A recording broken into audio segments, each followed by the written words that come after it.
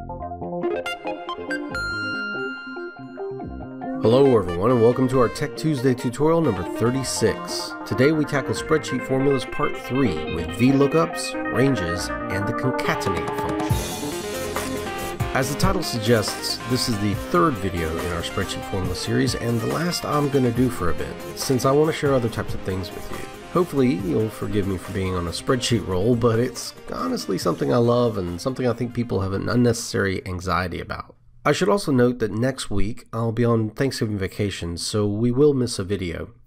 Okay, let's get right into it. What in the world is concatenate? Well, it's a complex word for a very simple function. It joins one or more field values into one field. So take the example you see here.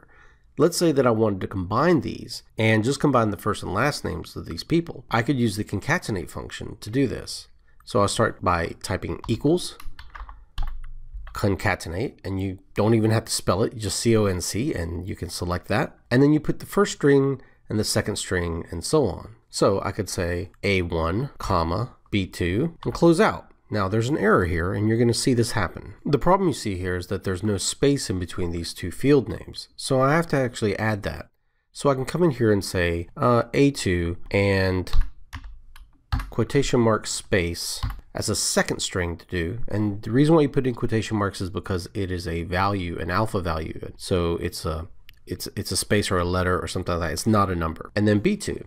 So then there's a space now, turn or loose. And so if I wanted to do other things with that, I could continue to do this. I could go comma, quotation mark, comma, and then C2. Now what this would do is put in a comma in between these things. In fact, comma space, comma. There you go. So you see my formula is now concatenate A2, comma, a space in quotation marks so that there's a space character there, comma, the field of B2, comma, a comma and space in quotation marks so that it puts that in there, in between the title and all, then another comma to separate another value, and then finally C2. Now there is another way to do this.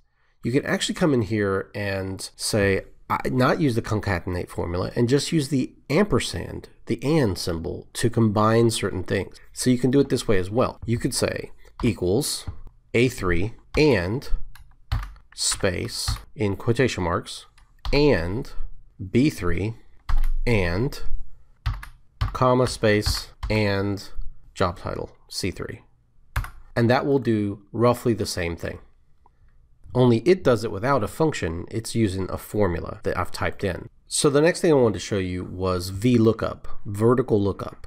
So sometimes, well, and validation.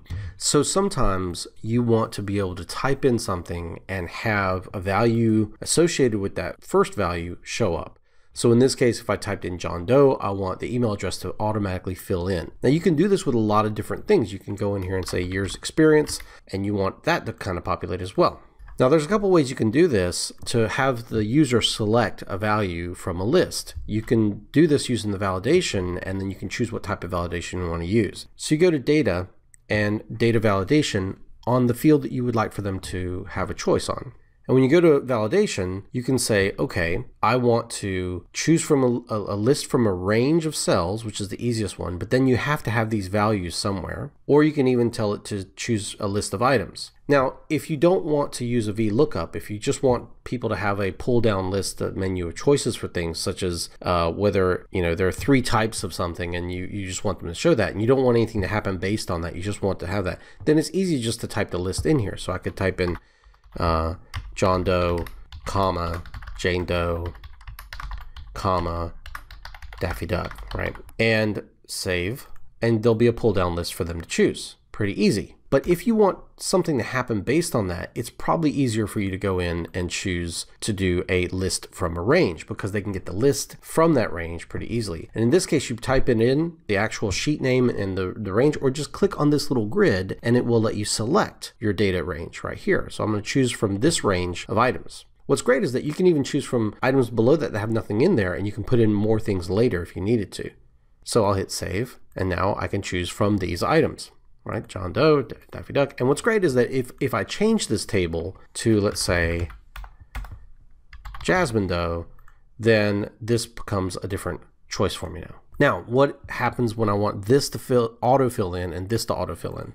Well, I use the VLOOKUP command. So VLOOKUP starts with equals, of course, because it's a function. I type in VLOOKUP and then I can click on this and it will kind of coach me along. So it says, what search key do you want to use? What do you want to look up? What value are you looking up? Well, I'm going to look up the value that is in this cell. So this is what I'm looking up, comma, the range that I'm going to reference that to look it up. And I will say, okay, I will go here. I'll look on this table. And then I'm going to, what index do I want to use? And the index in this case is the column number in the range that I want to return a value for. So this is going to look up Jasmine Doe and return the value in which column? Well, not 1, but 2. So the range would be 2. So it looks up Jasmine Doe on this thing and returns the value in the second column. And then is sorted is whether or not these are in alphabetical order.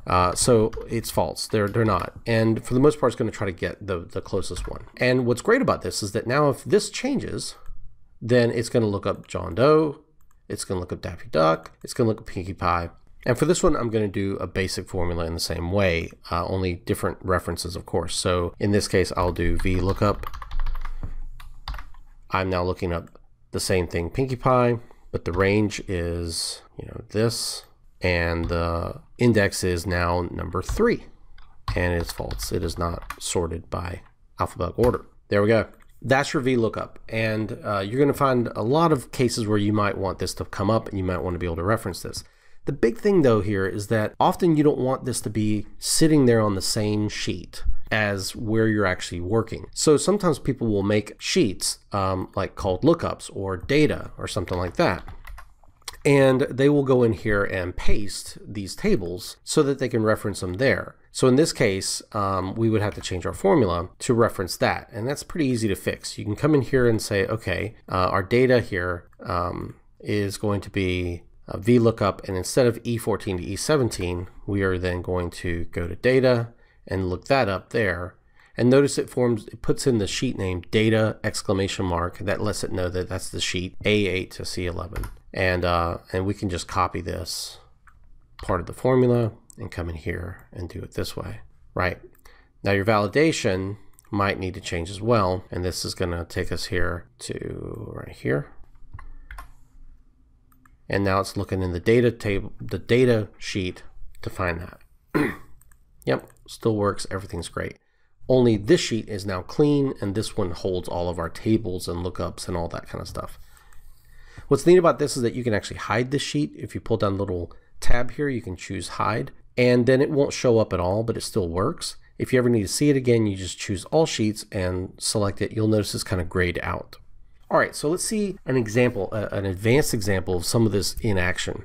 Now, I'm warning you right now, I'm geeking out a little here. So this is a template for a character sheet that automatically calculates a lot of stuff for a game, a role-playing game. This character sheet's meant to be printed eventually, but online it's calculating all the values it needs.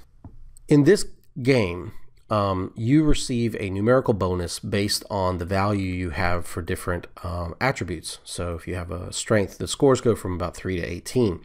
You get a +1 bonus for every 2 points above 10. And so basically that's a formula that's calculating that. So if this were to change to an 18, that would become a +4. This goes to 20, that goes to +5. This goes to 13, it rounds, it goes to +1.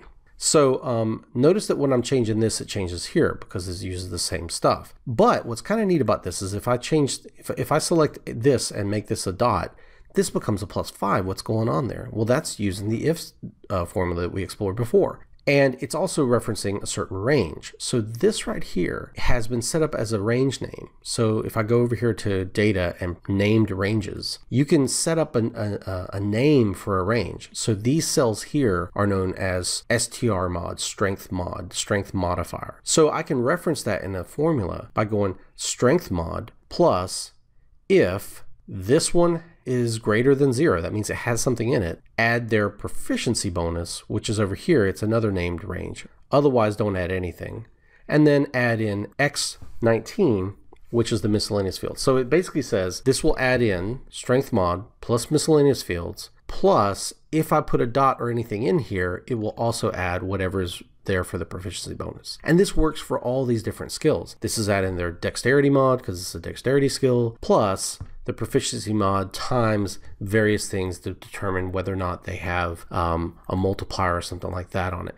It's kind of crazy just how complicated you can make this, but this is just using roughly the if-then statements and the named ranges and stuff like that. So that's a pretty advanced example of a spreadsheet that kind of puts some of these skills together for you. Alright, I hope you all enjoyed this video. I hope that you found it useful, and if you did, go ahead and hit that like button. In fact, why don't you go ahead and support us and hit that subscribe button or click on that little bell notification so you'll get updates. Leave a comment or an idea for a Tech Tuesday video below. Share this video with your friends, and we will see you guys in a couple of weeks. Bye-bye.